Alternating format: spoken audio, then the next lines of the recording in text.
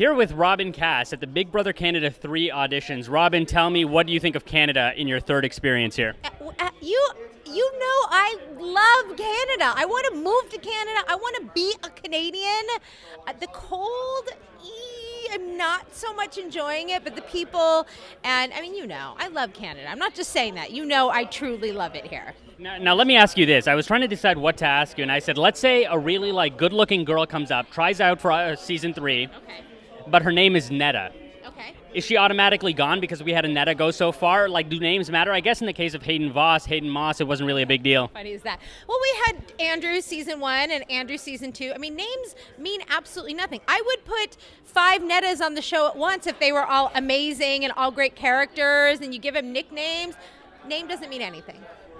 Why do you think Canada has stronger females? You know, like, I feel like we had Jillian, we had Neda, and in the last season it was like bro central. So is Canada just better for casting females? I don't know. I wish I knew. I wish I had the answer to that question. I don't know. I think it does have a lot to do with, in the U.S., I don't know, maybe it's because it's 17 years in and the people just know so much.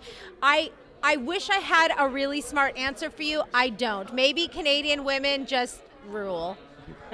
You know, I gotta say, I thought that the Big Brother 6 cast, the Big Brother 8 cast, and the Big Brother Canada 2 cast are your 3 best casts of all time.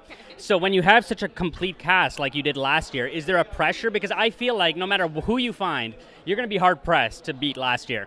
I think there's pressure every year. I think in the U.S. there's a lot of pressure going on to 17. I think this year there is a ton of pressure, and I do think it's something that keeps us going and something that keeps us excited, keeps the fans excited, keeps me. But yeah, I mean, there's a ton of pressure, and I'm terrified, and I hope we can pull it off again. Now, you know, I've auditioned. This is my 3rd year in a row. All right. Now, I know that the odds probably Maybe aren't... that's telling you something. Okay, but you're on my... You know, you can't be making me look bad. This isn't like an... Okay.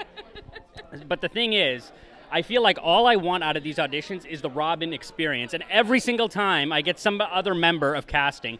Why? All fabulous. Okay, but why don't I get the head dog? Why don't I get the person that like is making the calls? Like, is this like a conspiracy where as soon as no, don't put that guy in the purple in my group. I don't want him in the groups. Tell me how it happened. No, it's completely random. It has no. You could have been in my group. Maybe you are. Maybe you're not. I mean, it's completely random. I have no idea who's going to come to my table. So I apologize that you have not. Every year she avoids me. Okay, so because I haven't gotten the Robyn experience, I'm gonna hand you the mic. Okay, and I want like a Robyn audition interview, like really quick. I feel like I'm never gonna get this opportunity again. Okay. It's super simple. The first thing I would say to you is shake it out. Are you nervous? No. How you feeling? No, you I'm feeling good? good? I'm good. All right. Okay. All right. So tell me what would make you a good house guest? I'm the king of reality television. I want to use my emergenation. I want to break every brown stereotype. I'm there to avoid an arranged marriage, meet a blonde girl, and I don't know, the magic will happen. I also, Robyn, want to break every brown stereotype. Brown guys are known for wearing their cell phones on holsters. I want to prove the world wrong. There are no cell phones in the Big Brother house. You do realize that, right? Yeah, that was my pitch for the... I know, but see, this is what I don't like. Okay. I don't like that you had a pitch. I don't like that it sounded rehearsed. I don't like that everything that you just said was planned. I like the people who are like off the cuff and you can tell. No, but that's boring. No, it's not boring. It's too rehearsed because now in 20 minutes when we have a conversation, all those things you've already said. I want something new. I want something fresh. I want something. I don't want the stuff that is all rehearsed. So if I come up and I say, hey, my name is Murtz. I like being on Big Brother. I know the show really well. You're telling me that's not boring. Well, you said it in a boring way. Okay.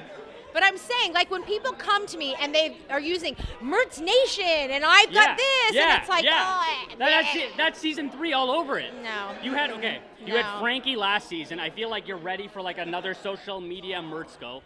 See, I hate that. Okay, well. Okay. Robyn, what's next for you? Why are you laughing? This isn't... Keep it together. It's just funny. Okay, so... What's next for me? Well, I mean, after this, I'll be starting up Big Brother 17 in the U.S.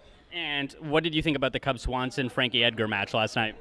I didn't see it. Tell me about it. It was all Frankie. It was all Frankie, yes. Really? Yes. Yeah, I'm out here. I didn't get to see it, but we can talk MMA later. You know, that's my thing. Robyn Kass, Murtz Jaffer, thank you so much. Thank you. Thank you. Wait, you got to flash the Murtz sign. That's how we end the interview. Just give me a half one, okay?